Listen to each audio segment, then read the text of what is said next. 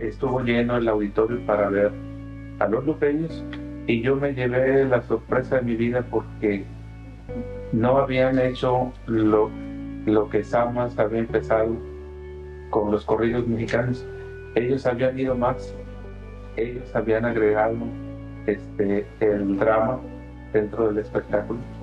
Entonces eso ya fue un coreodrama con una seriedad y con un estudio de fondo, con una investigación de fondo que a mí me hizo reflexionar. For the founders of Los Lupeños, Ramon, Morones, and Susie Cashion, the main goal was to train a company of dancers who could represent the brilliance of Mexican dance and share that gift with the rest of the community.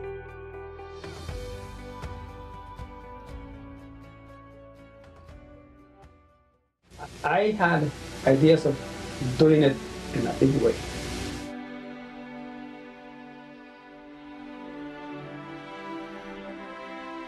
I wanted to make art. I wanted to do new things. I wanted to take what I'd seen in Mexico that I thought worked, and then I wanted to do other ideas. She is so positive and so energetic, and she has such a love of the culture and the art form that I feel very pleased that she's someone that I've known in my life and that my children have known. And the other person that comes to mind is Ramon Morones. He was also a real positive part of that whole relationship we have with Los Lupeños. They put it out on all the radio stations, and they said, if you want to learn Mexican dance, come at this Saturday, like at 10 o'clock on a Saturday, and they got, I think like a cabaret nightclub dance hall. Funny, because we walk in at Saturday morning after Friday night, the place smells like beer. You know, the smell of liquor everywhere. And you have these mothers with their little 8-year-old, 10-year-old kids coming in. And there were about 60 people. And I think what was wonderful is it was all ages. Yeah, we started from scratch, right from the beginning, zapateado.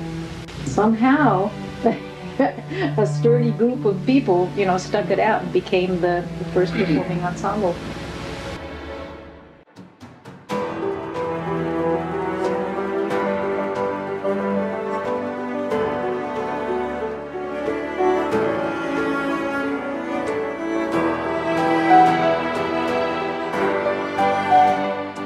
Well, Susie had me start teaching at 15. She had me do her class at San Jose City College.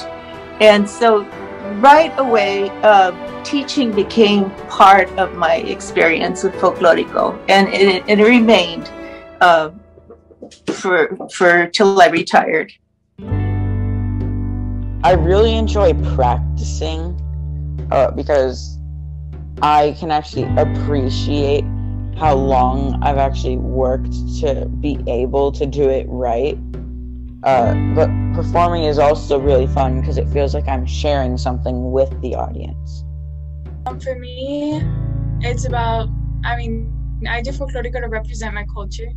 You know, showing others what the Mexican culture is about. And when we were on stage doing the final dance of Zapateado with 3 generations of dancers, I felt like Susie and Ramon were up in the balcony, just cheering us on and just so proud of what they had started. And I just felt really proud and humbled to be a part of this legacy, and that I'm just a link in a very long chain, and hope that there will be many, many more beyond me who will continue to be a part of this amazing legacy. Representing our right to be here, to exist here.